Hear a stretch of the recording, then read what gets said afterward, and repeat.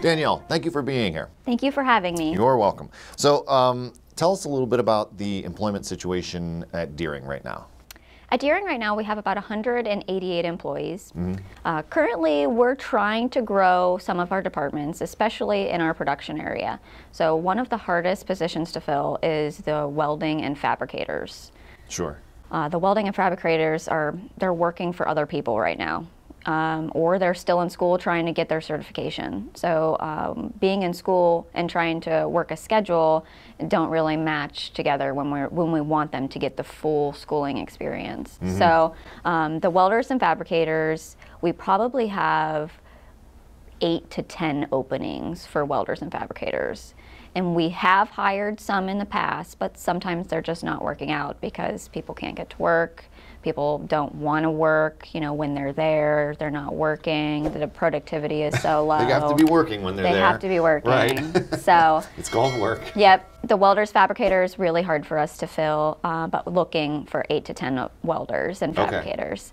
Okay. We also have our assembly in our production. So the natural gas compressors that we build need different types of assembly members. We have electricians, we have mechanical people, we have threaded pipe workers, we have people that are doing disassembly and assembly, and those are really hard to find because you don't really necessarily need one skill for that. You just need to have some kind of skill and then be able to apply it to different things. So somebody with the right skill set, the right mindset, who maybe even is very entry level with a very light skill set could come in, do on-the-job training and learn the job. What's driving the demand for the growth you're having? During COVID, there was a downturn. Oil and gas, we always have, you know, ebbs and flows of different work. And right now, everybody is getting out of COVID. Hopefully, we're getting out of COVID and we're getting back to work. Our customers are ordering big machines again. All the machines that we do are custom packages, so each one is always going to be different. So our engineering department designs it, then our production team builds it, and each one is different. They're getting bigger, they're getting more complicated, they're getting more bells and whistles than they ever had, and so we need more people to keep up with the tight deadlines that these customers are giving us. The only problem we're dealing with right now is the supply chain. You know, the supply chain is weeks, months, years behind on some of our major components we need, like Caterpillar engines, Waukesha engines, even things like small bolts that never got made that everyone uses, and now there's no extra to be sending out in the supply chain when needed. Right. What's the major hurdles that you're facing as far as finding workers? Are they just not enough qualified workers? Is the labor pool not big enough? I guess what is it? I would say the labor pool is not big enough. I was in a webinar a couple weeks ago and they said that the unemployment rate is at 3.4, which is very low, which means you're either working, not working, or can't work and don't want to work. So those are the people that we have left to choose from.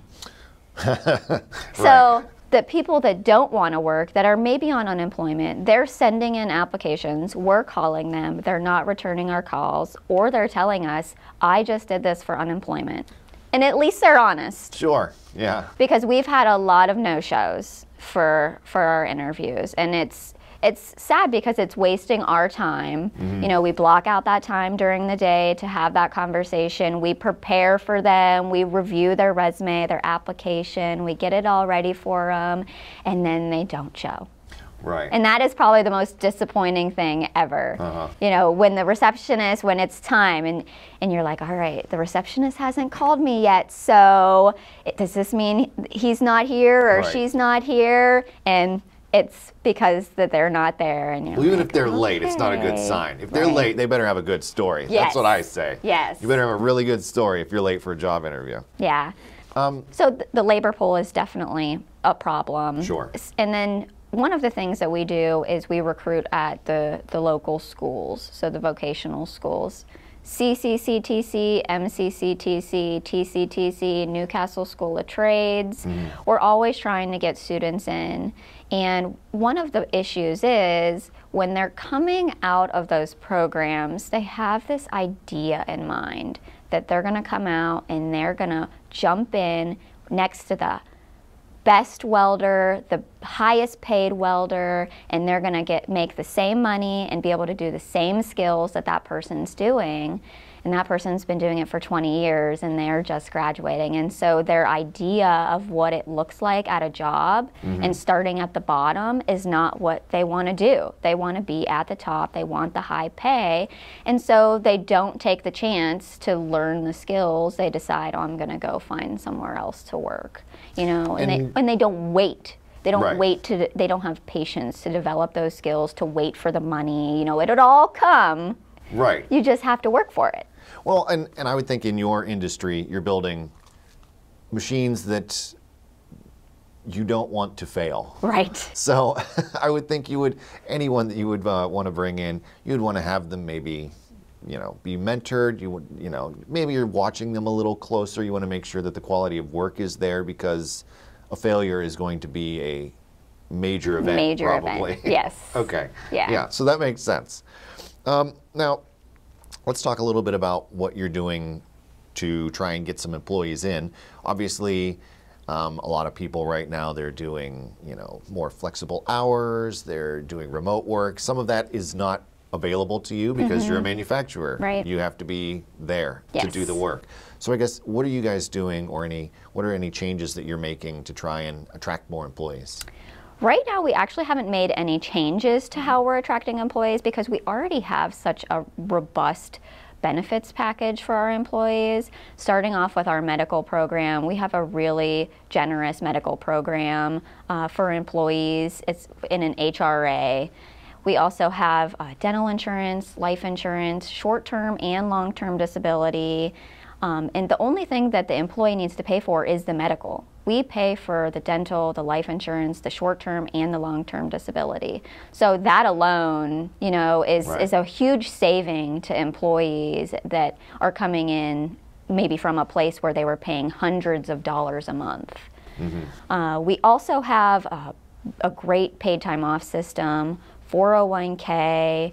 We do company-sponsored events. We give all of our production team 11 sets of uniforms once they're here for 90 days. We have a safe working environment, on-the-job training. There's a lot of things that we offer that we think are great that a lot of other places in the Valley don't necessarily offer. So we use that to bring in employees. And the medical one is probably the largest one we use to reel people in. If you're a single, if you have a family, our plan is very unique in that it would save people a lot of money, you know, being on our plan, and we don't have to give them this ridiculous high wage because we're not taking as much money out in their medical benefits. Right. So someone, like I said, who has hundreds of dollars a month in medical benefits, you know, is way different than what we offer. Yeah. What about employee retention? Are you having any problem with that, or is that pretty good? Yes, employee retention is hard. Okay. Obviously, everybody wants more money, inflation, you know, and we also, people want to work from home, like you said, and everybody wants some remote working. We did it for so long, where we all went remote for a long time, but now they're looking for some flexibility, and we haven't settled on anything yet. We're working on how we could make that work in our type of environment. But like you said, we're in manufacturing. We have to be there. Right. So we're trying to work on something that might benefit our employees that at least can work from home. But the manufacturing, the production team, there's no way that they can work from home. And we have a great shift for production. It's from 6 to 2:30. We don't have evening shifts. We don't have midnight shifts. So there's one shift, 6 to 2:30, and if you're on overtime, it's 6 to 4:30. And a lot of places, you don't have that. You're working the midnight shift. You're working the afternoon shift. And we never have that change in the shifts, so you always know, hey, I'm either working from 6 to 2:30 or 6 to 4:30. You still get your whole evening to be home. The only problem is, can you get up and be there at 6? Right. Do you talk to other manufacturers? What are you hearing from them as far as employment? I definitely talk to some of my friends. So, you know, in HR, I'm from Youngstown. I went to Youngstown State University. I graduated in HR from Youngstown State University, and all my friends are in HR companies around this area. Right. And so we are always in contact with each other, you know, tossing ideas, asking about employee situations, what's your recruiting like, you know, what's your turnover like, what's this person like, you know, this person applied, I saw they used to work for you. Those are the conversations I'm having with a lot of the different companies around here.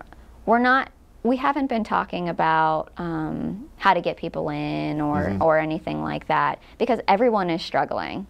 So all my HR friends, I don't take anybody from them either. If they apply online, you know, I'm like, those people are off limits. I can't take it from them because then they're struggling too. So I would say that a lot of the conversation isn't about the recruiting.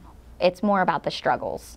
And those are other industries too? Are those other just industries. related to, okay, no, other not industries. Just manufacturing. Health industry, the automotive industry, and another manufacturing company, as well as an insurance company. So there's a lot of different industries that are just all struggling with the same problems.